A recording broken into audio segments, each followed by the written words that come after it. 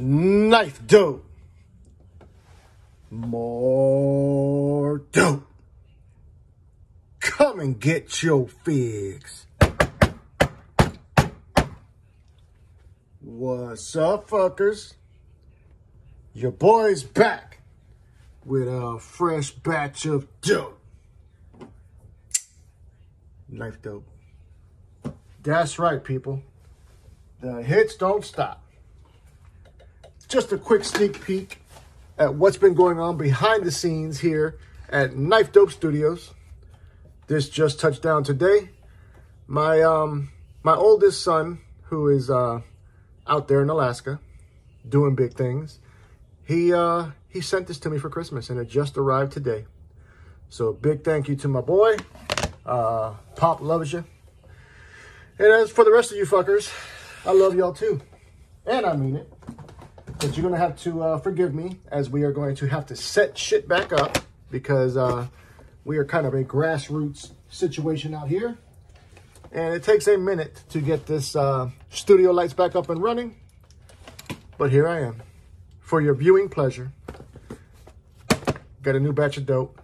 Now, this one has been sitting here for, God, it feels like maybe a week, at least a week. This is from the Pass Around group. This is from Mr. Miguel EDC. Great gentleman. He's a new guy to the YouTube Pass Around group that I'm involved in. Seems like a pleasant dude. I don't think I'm very familiar with his content, but I advise you guys to go ahead and give him a subscribe on his channel. But enough about that. Let's get to the dope. Okay. Today's unboxing knife is this one. The first ever Chavez in my collection. The one that started it all for me. The Chavez Tutu, or rather the Chavez Redención Street. You got to forgive me, people. My finger is still fucked up, so it's a little bit tender.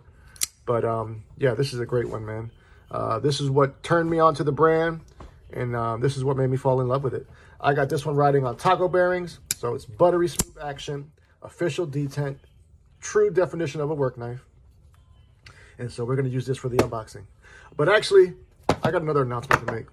Oh my God. You see, bookkeeping department reached out to me today. And we've got a problem, people. Well, I guess we can call it a problem. It is what it is. It's part of my whole philosophy as far as doing it for the culture. You know, this channel has been it's just been a hobby of mine. And you know, I don't foresee it ever being anything beyond that. Your guys' support has been fantastic. I never ask you fuckers for any money. I just did my first knife sale, but I have been authorized to be monetized. I just have not started that process. My partner in crime, one half of the Thebladecartel, Duty Low, has offered to help me set that shit up. So I will be doing that. But, you know, back to the bookkeeping. I did a little bit of research today. I don't know why the fuck I did it, but I wanted to take, I was interested in to see how much money I have spent on this hobby in 2023 on Sezzle alone. And I want to give also a big shout out to the hammer, Mr. Dave. Dave actually did the accounting for me as I read him off the totals. But we got a total on Sezzle alone for 2023. Your boy has spent... That's right, people. That's not a goddamn typo. $15,788. Oh, my God. I don't know if I'm embarrassed, ashamed, or what the fuck. But, yeah. And that's just Sezzle. That's not counting any deals that I bought outright, you know, purchases where you just pay for it 100% outright. That's not counting any other apps like Afterpay. This is strictly Sezzle. Sezzle's got a hold on me, people. All right, back to our regularly scheduled programming. We've got one that came in from this guy, Mr. Miguel. And reason I pointed that out is I don't think I've ever heard many other channels talk about what they spend on this. You know, a lot of these bigger channels who have been in it longer or who have a bigger following, they get a lot of shit gifted to them. Your boy hasn't been that fortunate. As a matter of fact, I shouldn't say that. I have been gifted a couple of times. I was gifted from great people like Mr. Don Farmer, D&K Knives. I was gifted a knife from Asher Knife Company. I was gifted a knife from Austin at Traditional Pocket Knives. Great people who have done so much for me. Being a small channel that I am, they still showed their love. So let's see what we got coming in. I believe we should have, yep, we do. We got a Giantmouse. Now, I had, this year was my first time ever actually even trying a Giantmouse, and I ended up buying one. So we'll check that out in a minute. But this one is the yacht, or the jot, or the yacht, something like that. I know it's a Danish word, and it means, it translates rather to hunting in Danish. That I know. If you guys aren't too familiar with the Giantmouse Ace line, this is the brainchild of Mr. Jens Anzo and the legendary, and I mean legendary, Jesper Voxnæs. So here it is up close and personal. There are a couple different versions to this knife. Price point comes in at $215. The one we're looking at is in the black canvas micarta. Now, it's a little bit confusing on that because I think the website lists it as black linen, but then when you click on the specs, it's listed as black canvas micarta. It is textured, nice milling lines going on. It almost doesn't even feel like micarta. It almost feels like G10, like a mixture of the two. But anyways, we've got a closed position coming in at 4.77. You've got two forms of deployment. You've got this nice cutout as well as this flipper tab. Now, the jimping on that flipper tab is really smooth, so let's try that out. All right, not too bad. Now, if you guys aren't familiar with Giantmouse's lock bar access, it has progressed. Some of their models are not good at all. This is probably the best model as far as access that I've tried, but still, they for some reason you kind of got to go up at an angle to disengage their lock bars. They do give you some nice jimping on it, but it is also smooth, just like the jimping on that flipper. We've got a blade length coming in at 3.27. Nice drop point blade with a nice bit of belly.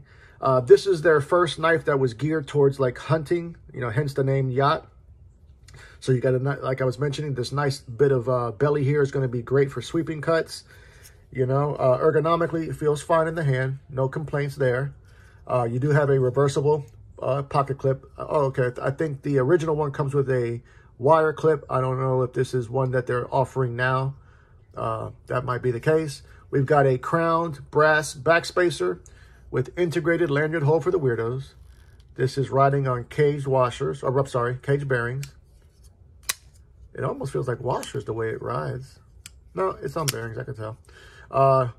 Nice satin finish. We've got very minimal billboarding. We've got the Ace logo there on the clip side, and we've got a clean presentation on the show side. Oop, there we go. It's not bad, man. You know, I know a lot of people like this. They talked about it being a good one.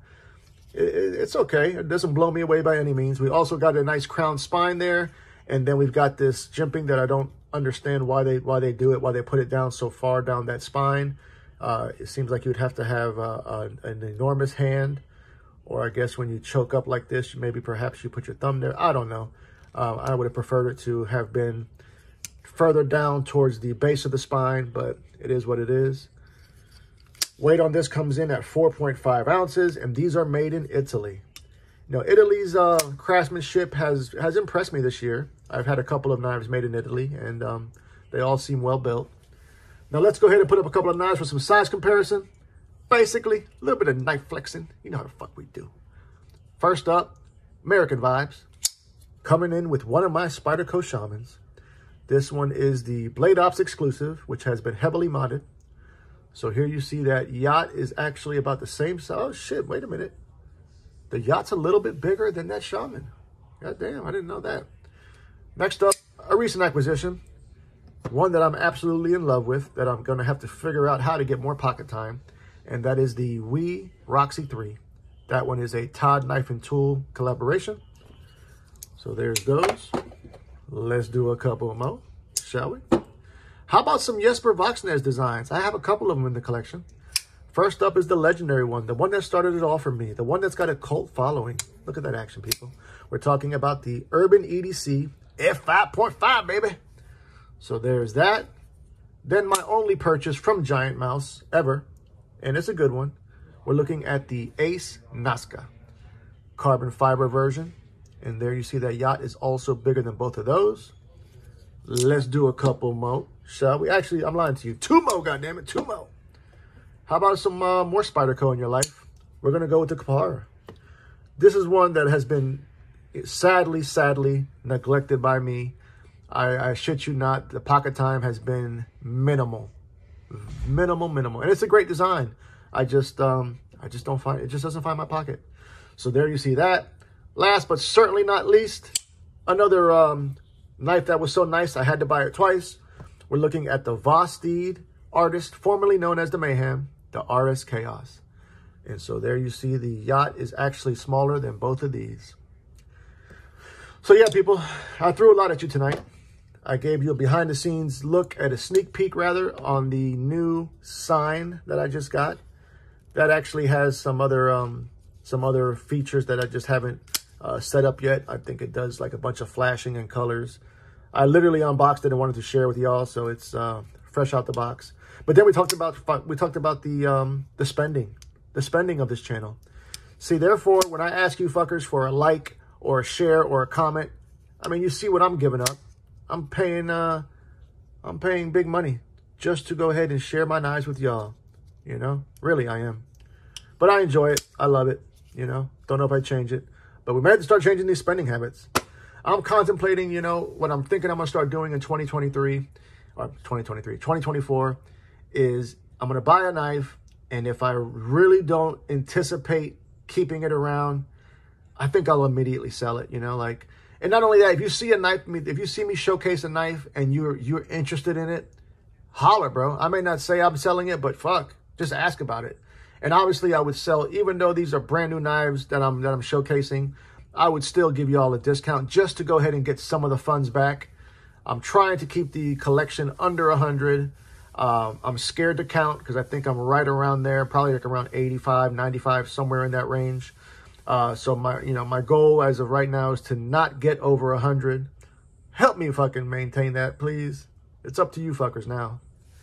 Love you, mean it. Until the next time. Cut something, cut someone, just don't cut yourself. Stay dangerous, fuckers!